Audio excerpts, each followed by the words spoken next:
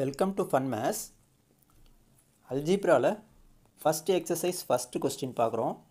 இதில் வந்துட்டு ஒரு 6 expressions இருக்குது. இதில் எதெல்லாம் polynomials அப்படின்னு பார்க்கணும்.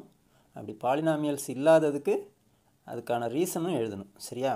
இப்போது ரோமன் லெட்டர் ஃபஸ்ட்டு பார்க்குறோம். 1/x square plus 3x minus 4. இப்போ இதில் வந்துட்டு இது வந்துட்டு பாலினாமியல் இல்லை. சரியா? அதுக்கு காரணம் என்ன அப்படின்னா, இந்த 1/x ஸ்கொயர் அப்படிங்கிறது என்ன அப்படின்னா x பவர் -2. சரியா? இதுதான் 1/x ஸ்கொயருங்கிறது.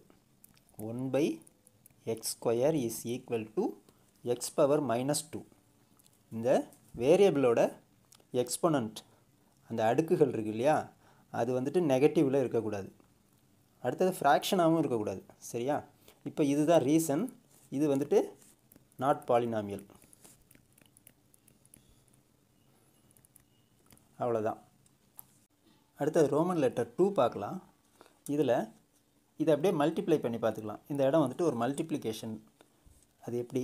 X into X square, X cube. அடுத்தது -1 into X square, minus X square.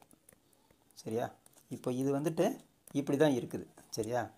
இப்போ இதில் வந்துட்டு அந்த எக்ஸ்பொனன்ட்ஸ்லாம் எப்படி இருக்குது? ஒரு +3 இருக்குது, ஒரு +2 இருக்குது. சரியா? நெகட்டிவ் எதுவும் இல்லை, ஃப்ராக்ஷனும் இல்லை. அந்த அடுக்குகள்லாம் முழு நம்பராக இருக்குது. இப்போ இதனால் இது வந்துட்டு ஒரு பாலினாமியல். ஓகேவா? அவ்வளோதான். அடுத்தது பார்க்கலாம். ரோமன் லெட்டர் 3 பார்க்கலாம்.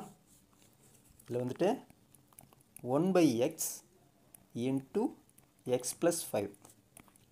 சரியா? இதுக்கு எப்படி வரும்னு பார்த்துக்கலாம். 1/x into X plus 5 into 1/x. சரியா?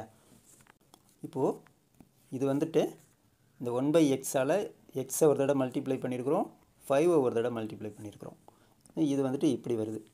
இப்போது 1/x அப்படிங்கிறது என்ன அப்படின்னா, 1/x is equal to X power -1. சரியா? இப்போது இது எப்படி இருக்குது?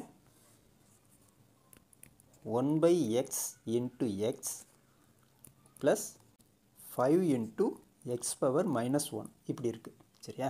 அதனால் இந்த எக்ஸோட பவர் வந்துட்டு -1 அப்படின்னு வர்றதுனால இது வந்துட்டு ஒரு பாலினாமியல் இல்லை.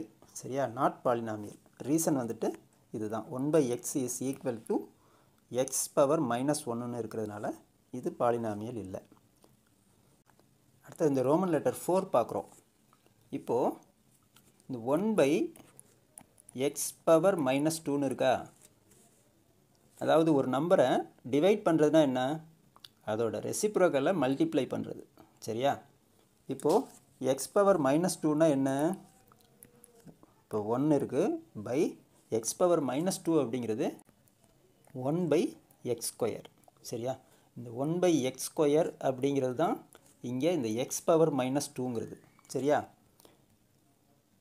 இப்போது டிவைட் அப்படிங்கிறது 1 இன்ட்டு எக்ஸ் ஸ்கொயர் பை 1. சரியா? இது அப்படியே தலைக்கீழே போட்டு மல்டிப்ளை பண்ணுறோம், ரெசிப்ரோக்கலை மல்டிப்ளை பண்ணுறோம். ஸோ இப்போ என்ன வருது? X square by 1, X square. அவ்வளோதான்.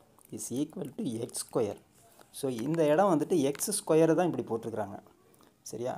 இப்போ இதே மாதிரி பார்த்தீங்க அப்படின்னா இது வந்துட்டு எக்ஸ் பவர் 1, அதாவது எக்ஸ். ஸோ இதை எப்படி மாற்றி எழுதலாம்?